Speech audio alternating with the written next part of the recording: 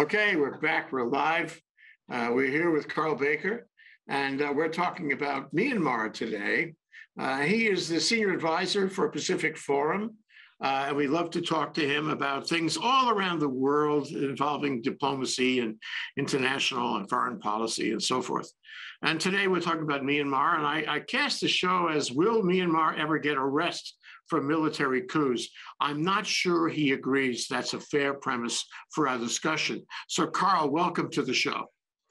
Thanks, Jay. Good to be back. And that's, I would certainly like to see that. I guess that's sort of the aspiration for everybody, but whether we can really do that or not is going to be a real challenge, I think, because the military in Myanmar is well insinuated into the fabric of society. Well, it's interesting because if you don't have representative government and call it a power vacuum, the military is a good prospect to fill it, and in Myanmar they filled it for a long time. Well,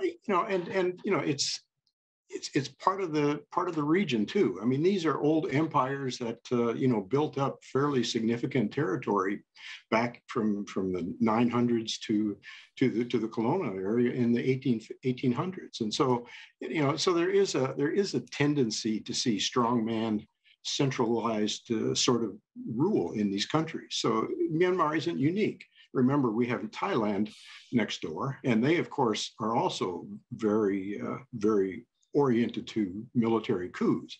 So they've all had their share, and while Cambodia isn't a military coup, it's a military government. It certainly is a centrally controlled government. So yeah, I think if we can put up that map of Myanmar, we can get started here. So if you look at the map, you can see that Myanmar, there's a central valley that focuses on the Irrawaddy River, and that river really runs pretty much from just north of Mandalay all the way down through Yangon, and then there's feeders that feed that Irrawaddy River that come out of the Himalayas. And so it's really centered around the Irrawaddy River, one of the great rivers in Asia. And that's really the focus, because that's where the Burman population, where the word Burma comes from, is in that central area. And that's where they're located. That's where they're the dominant group of people. But if you look on the periphery, you'll see that there's states that have been created, and this was done right after the end of the colonial area at the end of World War II, when Aung San Suu Kyi's father actually was able to come together and reach agreement with the ethnic groups that comprise this place called Myanmar. So if you go back to that map, you can see it goes on the bottom. There's the Rakhine state, which is of course the area where the Rohingya were located and still are located. It's largely Muslim in that area, and there's a lot of people that in the British era that migrated down into that area from Bangladesh, and what happened with the Rakhine back in 2018, 2017, 2018 is the Myanmar military pushed them back out into Bangladesh in Cox's Bazar. And that's part of the story of what happened when Aung San Suu Kyi lost her credibility in the international community because of the genocide, the accusations of genocide by the Myanmar government. But and then when you go up around, what you see in Myanmar is you have the Chin, and then you have the Kachin and the Shan and the Kayan states, and all those are made up of ethnic minorities of the same name. And what happened in 1947, when Myanmar was created as a country, is all those states had agreed to a federal system where you had states that had significant autonomy from the central government located in, at the time, Yangon, and of course later on they moved up to Naypyidaw. And so what you have is you have a history of conflict in those border regions. And so that's really Myanmar in a nutshell, is you have the Central Valley that's controlled by the Burmese, and they've always controlled that area, and then they've always struggled for national unification to get those outer regions part of the government. And so that's really the single most important focus for anyone in Myanmar is national unity. And that's the rationale that the military has used 4 different times since 1947 to establish a coup government, because they were concerned about the national unity of Myanmar. And they felt that the civilian government couldn't fulfill that requirement because they weren't strong enough and they weren't dealing with those peripheral regions. And so now from 1947 on, then there's been this history of the Panglong conferences, and they have in the attempt to replicate what Aung San did in 1947, where he reached the agreement with these outer states to form a federated union. And to date, that's still where the conflict is mostly occurring. So what you see since the coup in February of 2021 is you have these conflicts that are in the peripheral regions. But what's different this time with the coup is that there's some level of oppression that's occurring among the Bamar as well. And so that's a little bit different, because in the past, the conflict was always with the ethnic armies, which are located in the periphery. Now you have the military is also in conflict with the Burmese people in the Central Valley, because they are opposing the democratically elected government. Wow, so much contention, so much argument over such a long period of time. They would be so much more successful if they could have a unification. Don't they appreciate that? Does the person on the street, the man on the street, appreciate that it would be better for them economically if they could stop fighting with everybody? Yeah, sure. But the problem is how do you do that? Because they've never been able to reach consensus. And, and when the democratically elected government, the National League of Democracy, was in power, they attempted a Panglong Conference, and they were unable to get the Karens specifically, but other ethnic groups were unwilling to go along with the agreement to establish a unified federated system. And part of the problem is of course, in any federal system is the degree of autonomy granted to the individual states. And of course, when you look at those states, the states really go beyond what the ethnic group actually controls. And so you have a conflict built in, because you have Burmese and you have the ethnic group that are in conflict over resources and over control of those specific states. And so that's what complicates the whole idea of establishing a functional federal system. The Burmese that I know, not many of them, they're very nice, sweet, kind people, gentle people. I don't understand how they could be involved in genocide against the Rohingya or otherwise. What are the two personalities here? Well, no, I mean, I had the same impression. We did a lot of work in Myanmar from really 1914 to 2014. What century is this anyway? from 2014 to 2020 or 2019. And they are very friendly, including the military. The military are very, very sincere in their belief, though, that they are the only group of people that can really ensure national unity, because they feel that their institution is key to achieving that. And the problem is that the institution itself, the military itself, has corrupted itself by believing that. And so it's an endemic problem to the military that they can't get beyond the idea that they have to have military control to be able to unify the country, because only the military can do that. And and then beyond that, there's a very strong sentiment that I was surprised to see among the military about. It was really just simply a visceral hatred toward some people, specifically the Rohingya. And of course, you can't use Rohingya as a term in Myanmar. They're Bengalis. and you know, and it's the word is almost spit out of their mouth when they use that word, because they feel very much that and this goes back to the English colonial era, where these people were located up in the areas of India. If you go back to the map, the India and Bangladesh, and moved down into the Rakhine area. You know, it's hard to wrap your mind around exactly where Burma is and what it is. Yeah. So you see, what happened is during the colonial administration, you had the English basically controlling all of that area left of Myanmar as well as Myanmar, and so these workers were moving back and forth as part of the British Empire. At the end of the empire, of course, the people in Yangon felt that those people in Rakhine should now go back to Bengal, or go back to what is modern day Bangladesh. You know, and so that's always been a real sore spot, is that particular area in Rakhine. And now if you look at the Chin, which is right above there, it's very heavily Christian. And so, you know, that's sort of a very minority, a very minor population. It's not heavily populated. All those peripheral areas are fairly underpopulated. So there's probably 400,000 or 500,000 people in that Chin area. But that's again a point of conflict, because they are very different from the Burmese that are controlling the central areas of Myanmar. Well, maybe we're going to take a moment and look at the definition of unification. It sounds like if you're not on my team, then I don't want to unify with you. I want to squash you somehow.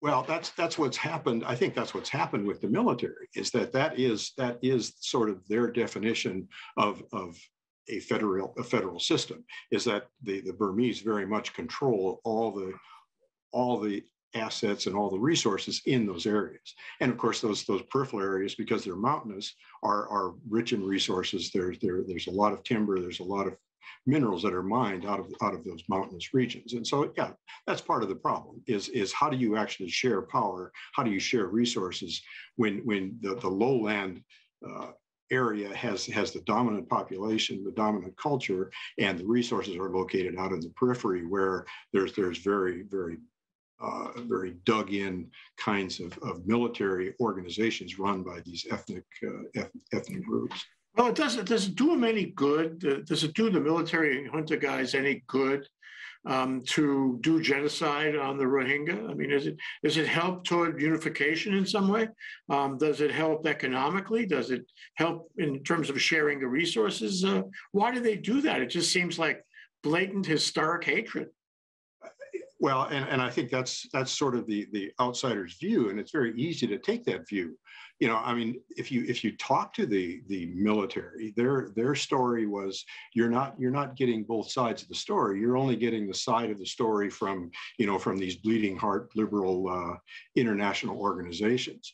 And so what really happened was the Rohingya attacked the villages, and they killed people, and they are the ones who started the fight. And the military was simply responding to the egregious actions by the Rohingya army. Do you accept that, Carl?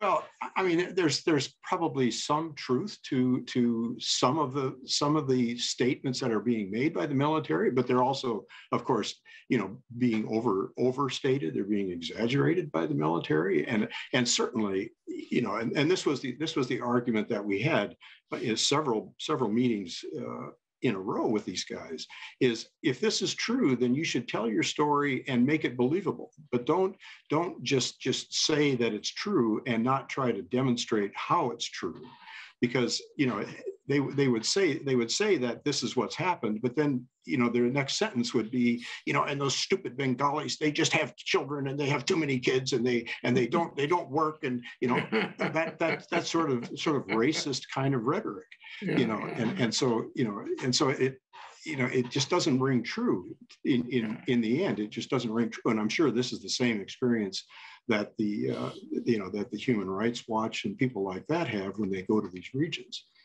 Part of every junta, every coup like that is, the basic mission of perpetuating your power. you don't want to lose your power, and you want to hold on to it for as long as you can, and take steps to do that. And I wonder, you mentioned that there, at least for a time, was a representative government, a democracy even, in Myanmar. I wonder if you would ask one of the military coup guys, hey, when you finished your mission of unifying Myanmar, but would it be time to go back to a representative government? Is that what you're actually hoping for? Or is it rather that when you have achieved that, you'll consolidate your own power as a coup? And we, obviously we ask those kinds of questions. And in fact, their answer is, oh, yes, we believe that that is the right way to go.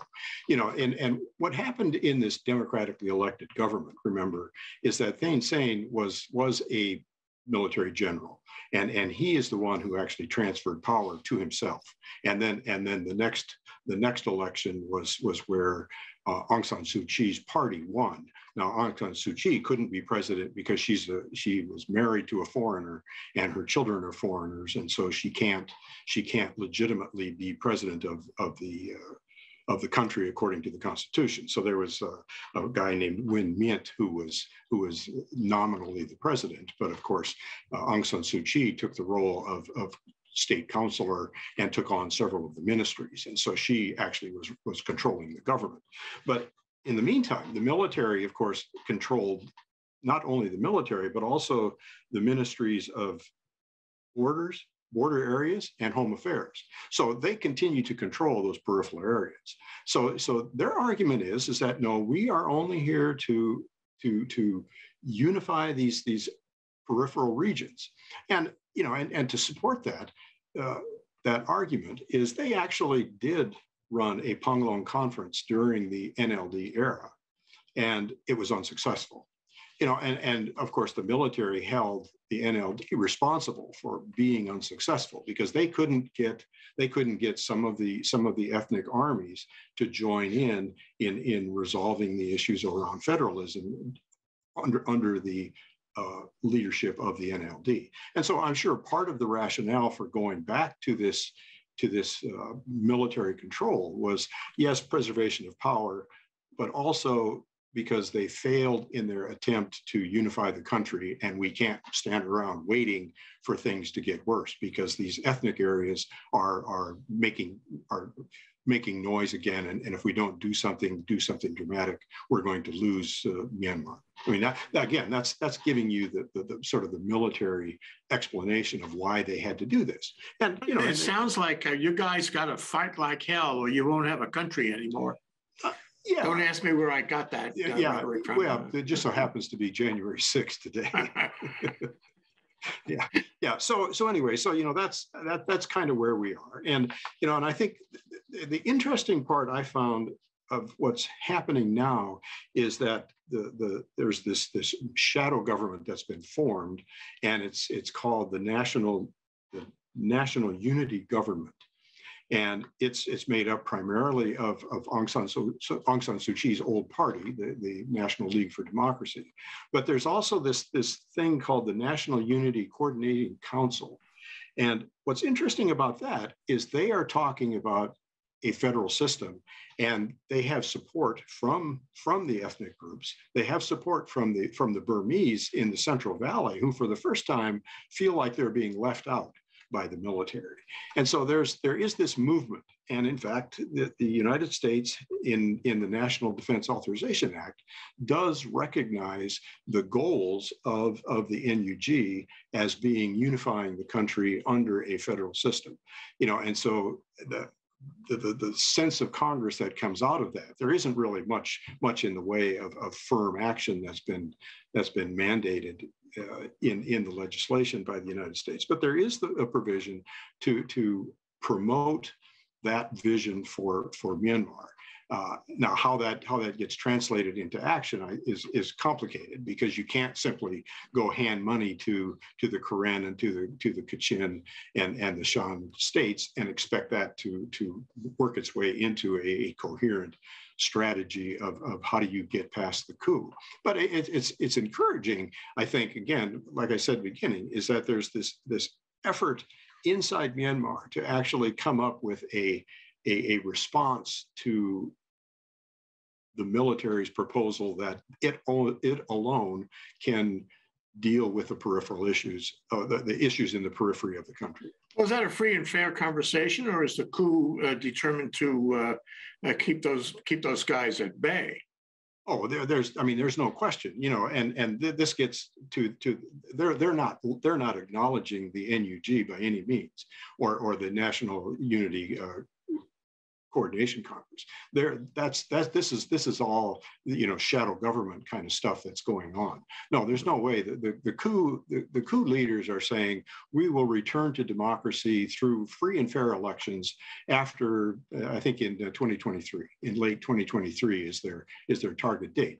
So I mean clearly when you look at what the junta is doing is they're kind of trying to follow the Thai lead in talking about how Thailand, went through a coup in 2014 and then was able to run elections and win the election in 2019. So Prayut Anchoa, Prime Minister Prayut was the general in charge of the junta, and now he's the prime minister, Prayut Chan-o-cha. So he is the model that I think they're trying to follow.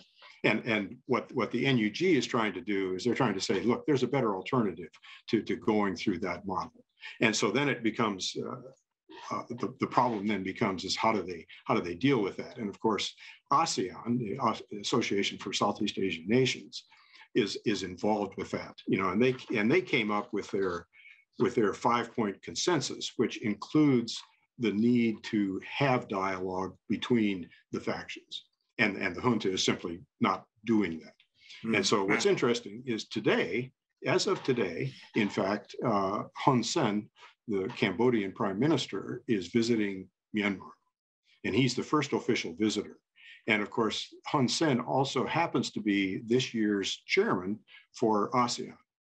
And so the ASEAN states, specifically Indonesia and Malaysia, are very concerned that Hun Sen is trying to do an end run on ASEAN and try to make a deal with the junta, with the junta to come to some resolution and get Myanmar back into ASEAN, because ASEAN so far has refused to let the junta participate in ASEAN meetings. And the next big meeting is the ASEAN retreat in February in Siem Reap, which of course Hun Sen would love to be able to say, look, I've brought Myanmar in and now we can start normalizing relations within ASEAN again.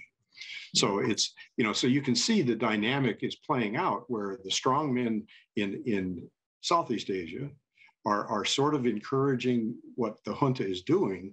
And then there's a question of whether ASEAN can really step forward and be more assertive and try to promote the NUG, or trying to promote something other than just accepting the junta as a fait accompli. It sounds delicate and complicated. It's delicate and complicated. And, and the United States, has not really done much. I was going to ask you, what is our policy vis-a-vis the, was it NUG and the junta? What do we publicly favor? What are we doing in a public sphere of foreign policy? Yeah, well, publicly we're saying, as I said, we support the goals of the NUG, and the NDAA does say that you have to, specifically the U.S. policy says you have to secure unconditional release of all political prisoners. It says they should promote genuine national reconciliation, and it should, I'm looking here because I can't remember this. It wants to impose costs on the military. It doesn't say how, nothing specific. It wants to impose costs, but the most significant part is it wants to support and legitimize the national unity government of the Republic of Myanmar. And so I think that's the most significant statement that comes out. And there's really there's some money that's been put to it in terms of humanitarian assistance. But not much, and it's not clear how that money gets transmitted into Myanmar, and so there's a lot of questions, of course. And then the other thing is there's talk about sanctioning, the the oil and gas companies, because that's where the junta is getting their money. Of course, the problem is, typically in a situation like this, when you impose sanctions, the people that suffer are the people that are not the ones who should not be sanctioned. The ones who should not be sanctioned, they're the ones, of course, who end up suffering because the junta will take care of itself first. So the easy answer, of course, is always sanctions, but sanctions are complicated in this situation as well. They seem old-fashioned these days. That's my cut. But let me ask you, what should Tony Blinken do here? I mean, to take a fresh look at it, in view of all the things you've mentioned, what would be a better foreign policy vis-a-vis Myanmar? Well, I think they're on the right track by saying we support all these things. We support the ASEAN 5 points, which involve dialogue between all the parties, and recognition that if you send somebody in, that they should be able to talk to the opposition. I think those are reasonable prospects. And to me, support ASEAN, push ASEAN into a situation where it's kind of forced to deal with this, not Hun Sen by himself, but ASEAN as a group, kind of force ASEAN into a role of taking some responsibility. The problem is, of course, is that China, Russia are busy providing support to Myanmar in the process. Well, I want to ask you about that. One of the news articles that popped up when I Googled this was that China just gave Myanmar, I guess that's the military group, a submarine. Nobody gives me submarines. Do they really need a submarine? And why China giving them a submarine? Well, it complements their other one submarine that they got from India.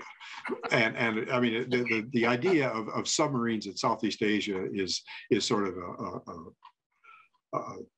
a point that I've made other places that it's really silly. To have two submarines, you have one in constant dry dock, and the other one that can probably range out for a couple of days at a time.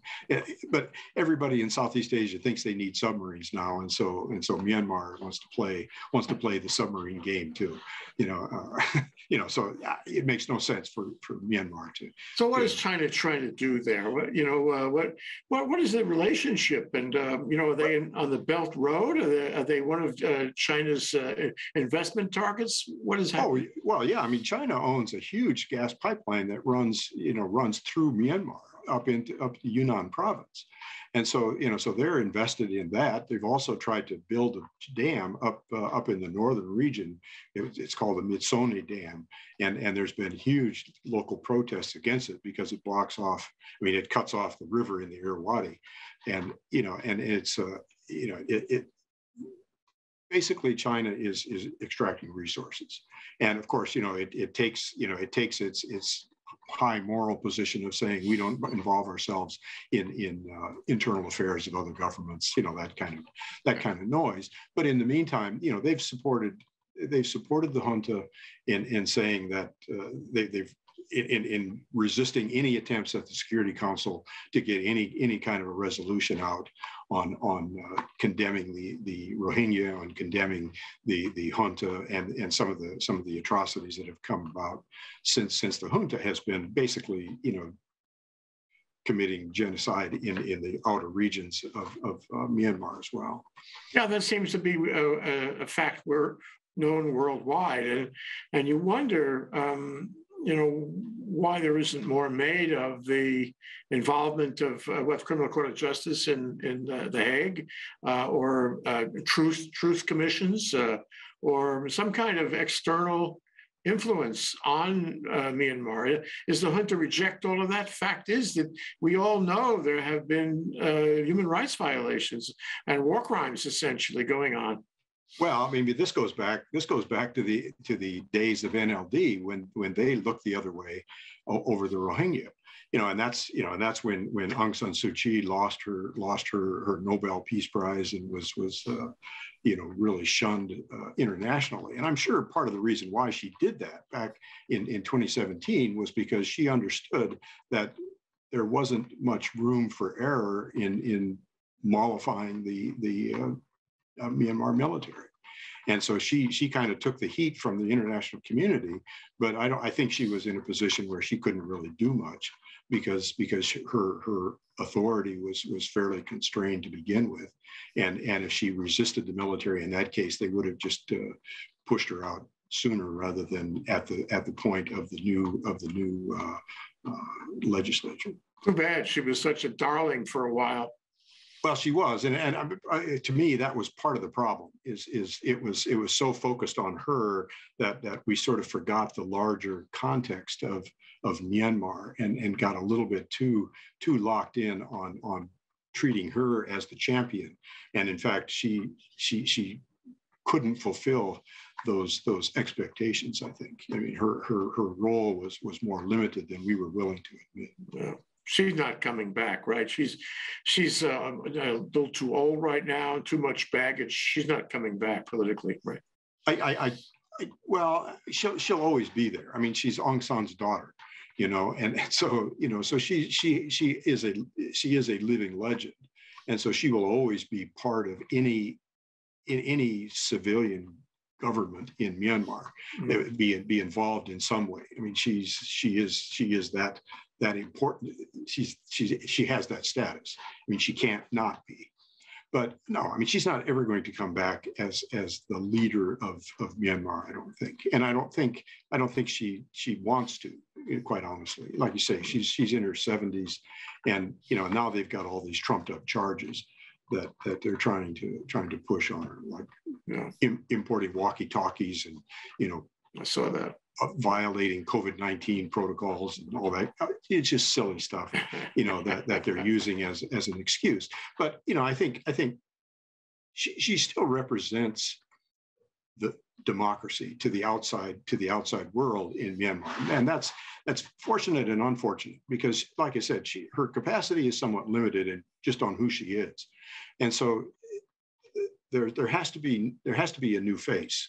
If that's what you mean by trying to reestablish democracy in Myanmar, there has to be a new face to replace Aung San Suu Kyi, whoever that might be, and that's not clear who that is. There isn't a real emergent, charismatic person who's going to show up and replace her.